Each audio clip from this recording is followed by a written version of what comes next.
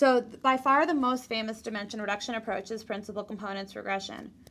And principal components regression involves a two-step procedure. In step one, we find what are called principal components of the data matrix X. And we're going to cover principal components in detail in chapter 10 of the textbook. And so I'm not going to cover that in great detail here.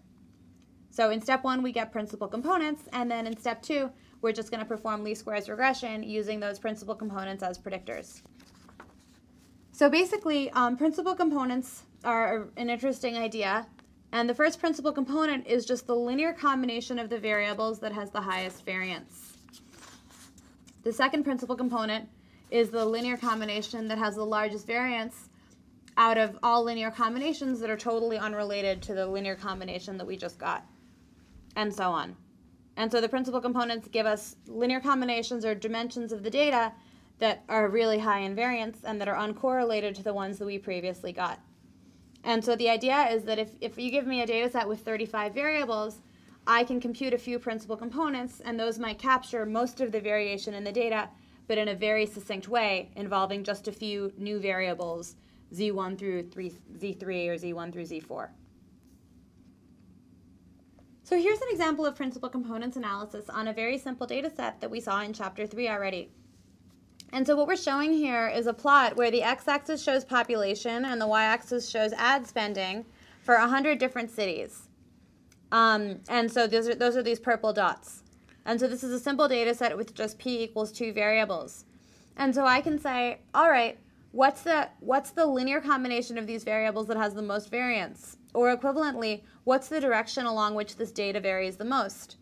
And so we can see that the direction in which the data varies the most actually falls along this green line. This is really the direction with variation in the data. And so that's actually the first principal component, direction. And then if we say, hey, what's the direction along which the data varies the most out of all directions that are uncorrelated with that first direction, that's this blue dashed line here. And so that's the second principal component in this data. So in this example, p equals 2, and there's only 2 principal components. But in general, in a data set with lots of variables, if p is large, there's a lot of principal components, and we can look at the first one or the second one or the third or the fourth, and so on. So here's sort of a zoom in a little bit on what's happening here. And the idea is, on the left-hand side here, we just have about 20 locations shown as purple circles. And the reason that this green line here is the first principal component is because it's the direction along which the data varies the most. It's the line such that the points are the most spread out possible along the line. If I drop each point if I drop each of these locations down to the line, then this sum of square distances is really as large as possible. And so all these little red lines indicate the distance from a location to the principal component line. It's actually as small as possible, right? Oops, yeah. This is the, I misspoke. This green line is the principal component, and it's the direction along which the data varies the most. And it's also the direction along which the distances from the purple points to the green line, which I'm showing in red, is as small as possible. And on the right-hand side here, I'm really seeing the same picture again, but now it's been rotated so that that principal component line is horizontal, just to make it a little easier to see. So if I want to understand these principal components better, I can actually plot each principal component, so each linear combination of the variables that I got on the x-axis, and I can plot it against population and against ad spending. And what I can see is that the first principal component is really highly correlated with population and highly correlated with ad spending. And so what that means is that I'm really summarizing the data very well if instead of using those original 2 variables, population and ad spending, I instead use just the first principal component. So that kind of suggests the idea, hey, if I want to predict some response, like sales, instead of using population and ad spending to predict sales, I can just use the first principal component. I can just treat that as a predictor in a model, fit the model using least squares, and I bet those results are going to be pretty good. So now this figure is just like the previous one, but instead of showing the first principal component on the x-axis, it's showing the second principal component against, again, population and ad spending. And we can see that there's very little relationship between population and the second principal component and between ad spending and the second principal component. So that suggests that really the first principal component here does a great job of summarizing the data. In this case, that's happened because population and ad spending are really correlated with each other. And so one new variable, which is the first principal component, can really summarize both of those two variables very well. So the idea is I take my data, I get the first couple principal components, as many as I want, and I use those as predictors in a regression model that I fit using least squares, and that can actually, in a lot of settings, give really nice results. So here's an example on a simulated data set where I have a bunch of observations, and I perform principal components regression with various numbers of principal components. So like over here, I have one principal component, all the way through to around 45 principal components in this example. And so what I'm plotting here is the bias, shown in black. Oops. This is the bias. This is the variance in green, and this is the mean squared error. And so as I get more and more components in my model, as I use more and more principal components, I'm going to get less and less bias because I'm going to be fitting a more and more complex model. But I'm going to pay a price in that my variance is going to increase as the number of components increases. And remember, the mean squared error is just the squared bias plus the variance. So my mean squared error, which is shown here in purple, has sort of approximately that U shape that we've been talking about. And I can see that my mean squared error is really smallest for a model with around 18 principal components. So, using principal components regression with 18 predictors works really well here. In this example over here, the situation's a little bit different. Now my mean squared error once again decreases as I add more components, but it doesn't really increase again. It's pretty flat from around here outwards. So any of these models looks around the same in terms of test mean squared error. And since I always prefer the simplest model possible, in this context I might choose maybe this model with around 25 components. So the idea is to summarize the features by the principal components, which are the combinations with highest variance, right? I guess why is that a good idea, or could it be a bad idea? Yeah, so that's a good question. And one thing that we notice here is that when I compute those principal components, I'm not actually looking at the response. I'm literally just looking at my predictors, my x's, and I'm looking for a linear combination of them that has high variance. And it's kind of making this assumption that a linear combination of the predictors that has high variance is probably going to be associated with the response. And that's kind of a hunch that we often have as statisticians. It's an assumption that we often make. But really, there's no reason that that has to be the case. And in fact, it might not be. Well, so let me just draw a picture to talk about that a bit more, just looking for some space. Okay, so if we think of a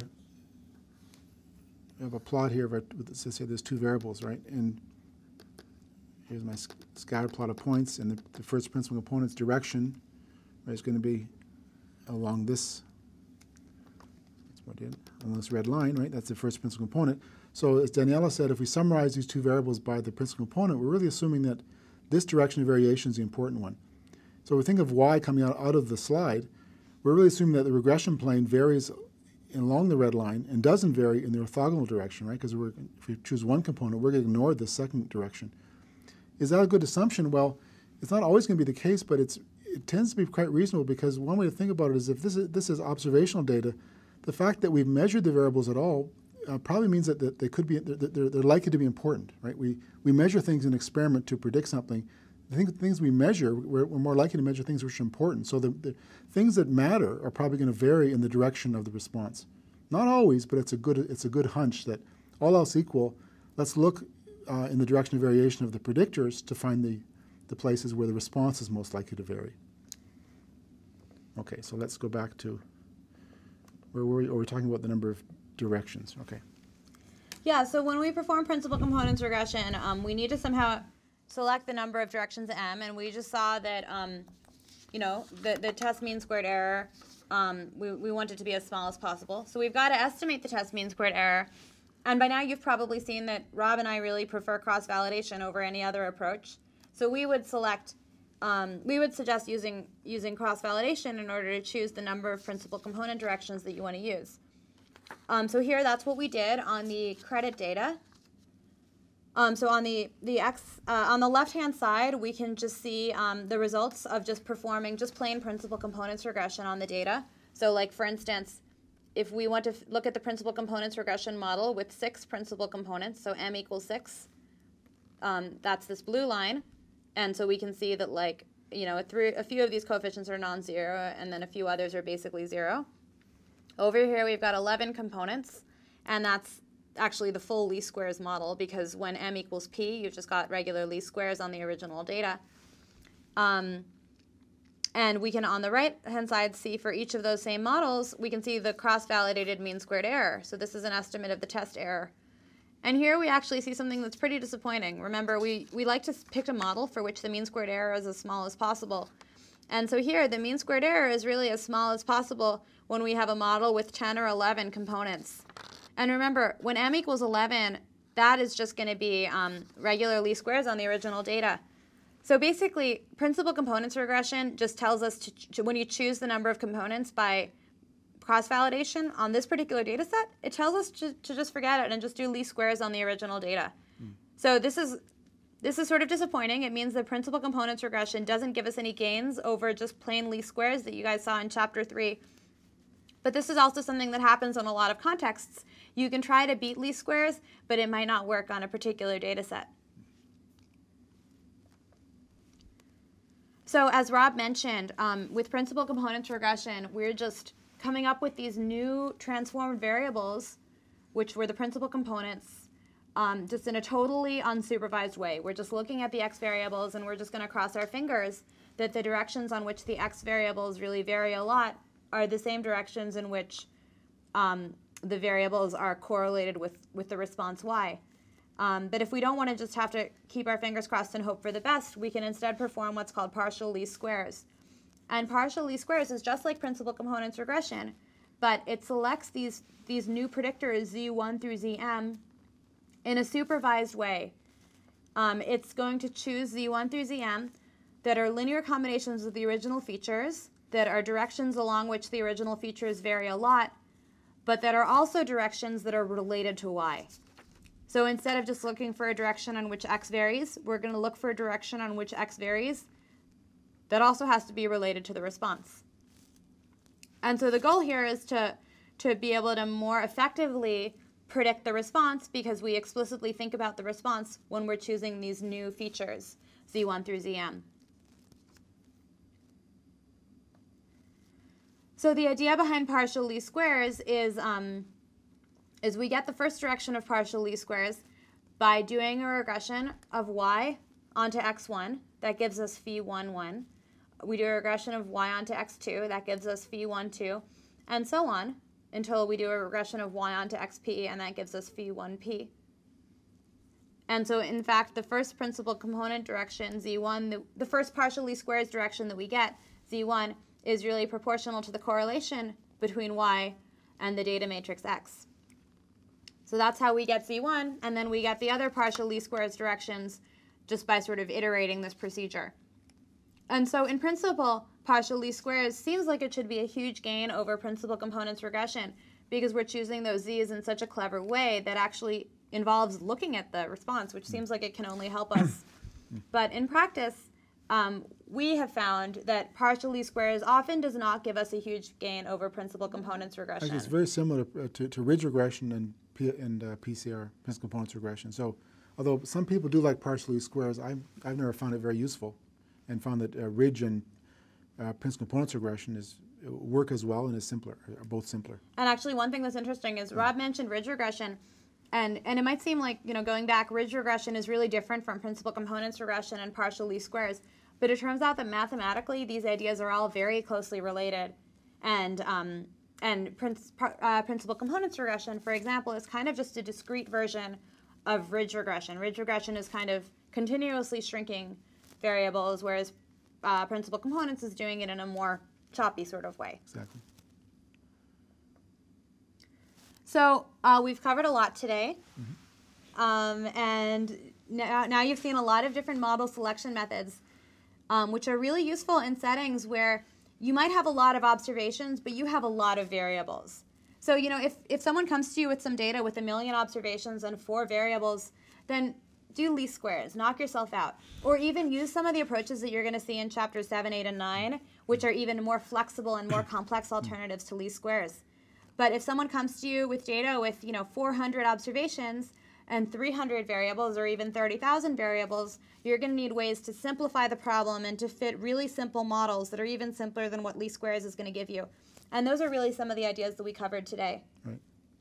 So this is a really exciting topic, and a lot of modern statistical research really focuses on how we can improve prediction in settings like the ones we covered today, where we just want a simple model that's simpler than least squares, because the least squares fit is really going to overfit the data.